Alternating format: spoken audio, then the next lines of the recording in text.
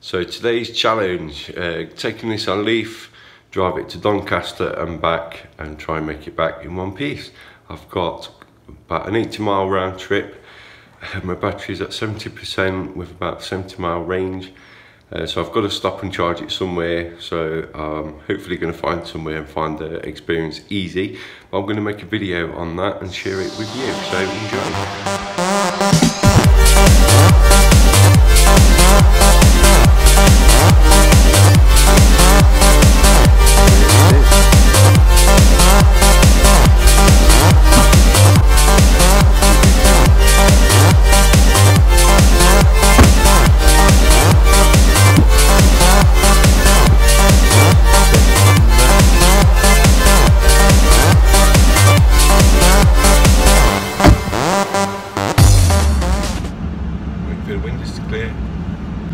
Like waiting for the windows to clear. Strangely feels weird because on a petrol or diesel car, obviously it's the engine that's generating the heat, and you'd give the throttle some to try and heat it up a bit quicker. But obviously on an electric car you've not got that, so it's all on whatever the battery and some kind of electric heating system's doing, and it doesn't seem to be doing much. It's not working very fast. That's one thing I've noticed so far. However, saying that, I do believe you can set a schedule for your car to automatically like wake up in the morning and start to heat itself up. Maybe I should have looked a bit more into that. Right, windows I think are finally demisted, so I'm going to head off now.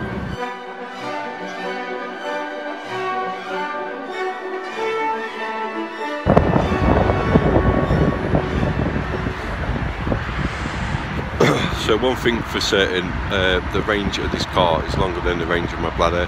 I've stopped to charge it using the electricity charge point. A very kind lady stopped to help me. This kind lady stopped to help me. Are you in?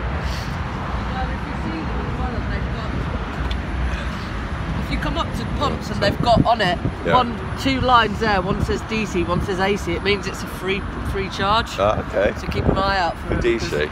Yeah. Yeah, so the very kind lady who's also got a Nissan Leaf stopped. I asked her to help me, she did. We had a really nice conversation, a nice chat. I've gone and got myself a coffee while I'm waiting for it to charge. It was really simple. Just pretty much open the app. You have to scan a QR code on this charge point that connects the kind of app up and all that business, and it gets you up and charging within seconds, really, probably about 10-20 seconds, and I'm charging. Now, because I'm not an electricity customer, there's a £3 connection fee, and then it charges me 17 pence per kilowatt hour thereafter. So it's probably going to cost me about a £5, I reckon, by the time I'm happy with the amount of charge I've got. And then it's on to my destination. Once I'm done at my destination, I'm going to have to charge a bit to get home as well, and we'll catch up a bit more then. So yeah, I've got, apparently this is called a CHAdeMO connector, and this is the electricity charge point. If you can see it, so it's saying charging. It says 11 minutes left to go. I can stop it early if I want to. So yeah, and you get these lights on the dashboard indicate that it's charging. I'm guessing when all three lights stop charging, that's fully charged.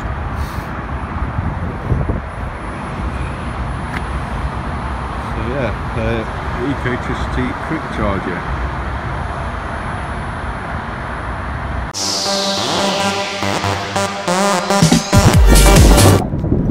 Okay, I've reached my destination. I made it in one piece. So now on to the event we're going to.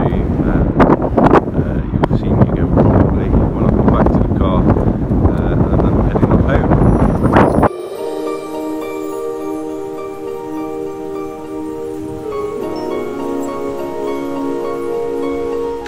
So I'm nearly back home. I've not had to charge on the way. I'm actually had enough range, which was nice. So I've gone from Nottingham to Doncaster.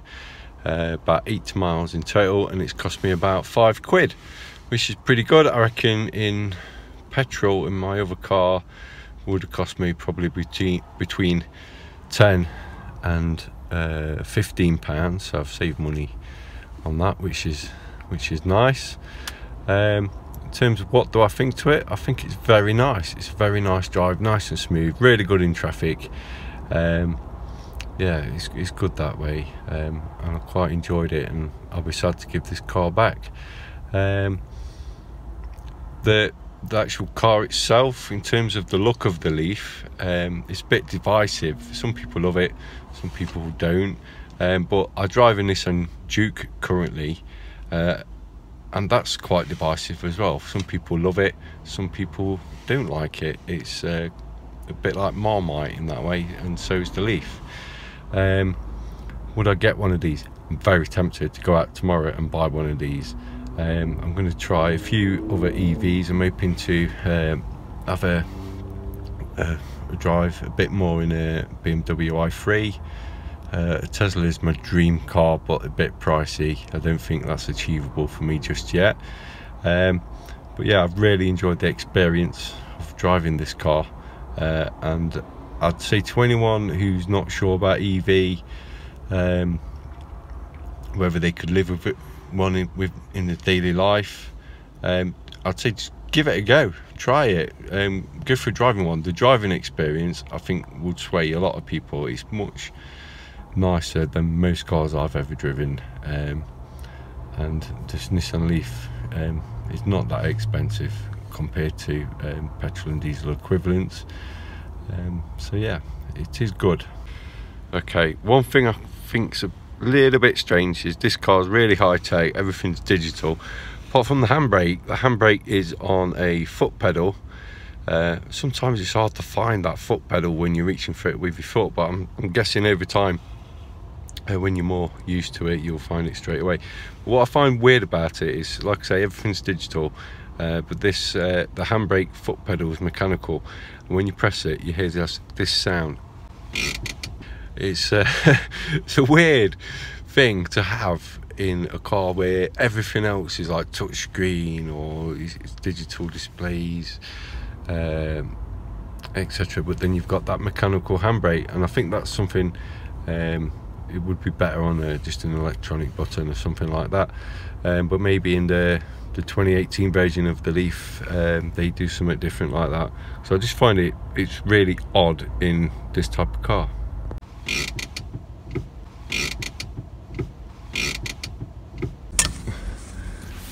Fabulous. What do you think, Caitlin? It's amazing. What do you think, El? Supercalifragilisticexpialidocious.